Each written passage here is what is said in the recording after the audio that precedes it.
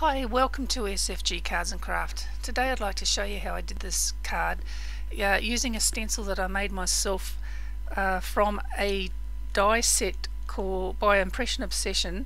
Now the die set, I don't see a name on it, although that could be underneath the magnet that I've stuck on, but the number is DIE 359-R. It's a fairly old one. I don't even know if it's still available, but I've had it for a number of years now. So I just randomly taking a piece of acetate and just randomly cutting these balloon dies over the acetate. I think I only used that largest one about 3 times over the whole piece. If you wanted to get it a bit more random at the end, you could probably make this, instead of just a piece like I've got there, which is probably about 7 or 8 inches wide, you could probably make it about 12 or even longer inches wide, or even make 2 of them so that purely random from one to the next. So the way I've done it here, it does sort of, if you look at it closer, you can actually tell that it is only one stencil that's been just moved and placed in a different place. But I could have flipped it over and used the other side, but you do tend to have like little daggy bits, like for want of a better word, on the back side of these die cuts where it sort of presses into it. And I did get a couple of cracks when I was cutting it, but I just stuck those up with some sticky tape and that's fixed that problem. Temporarily anyway. I just put a border around it using a washi tape. Now the colours that I'm using, the greens, first of all the greens, Twisted Citron is this light colour, and then I come in and do a little bit of shading on my left hand side or the right of the screen with Lucky Clover. When I come in to do the blue, which after I've moved the stencil I do the blue, which is Tumbled Glass and Salty Ocean. That's the 2 different colours that I use on this particular card, and then I do a second card later on.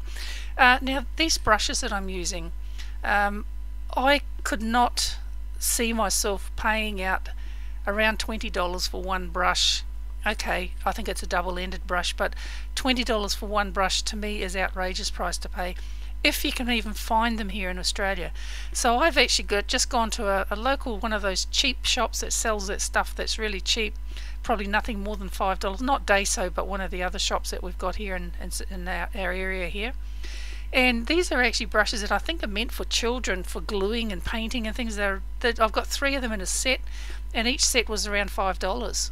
So I ended up buying 3 sets, and I got 3 sets, 9 brushes, for less than $20, less than the cost of one of the other brushes. Okay, they'll probably wear out quicker and all that, but they're cheap enough you can just throw them away when they have worn out. But this is all I'm using, is just it's just like a China bristle type bristle on it, nothing fancy. They're not real smooth and all that, but it does the job. I'm quite pleased with it. It comes out nice and smooth on the end result. Okay, and there's the other 2 that I'm using, which is, as I said, Tumbled Glass and I think it was Salty Ocean. Could have been Broken China, I really don't remember, but you could choose any colours, just a light and a dark of each colour, just to get different shades. I think it really does look best if you do put a bit of shading on it. You don't have to put a lot, but just a little bit. If you just left it, it would just look too flat, I think, if you didn't put the shading on. But look, I'll just leave you with this for a few moments, and I'll put a tune on, one of my son's tunes. He's 17 and he plays all the music himself. He does all the instruments. So I'll put that on for you, and we'll take a listen just for a few moments. Thanks, I'll be back soon.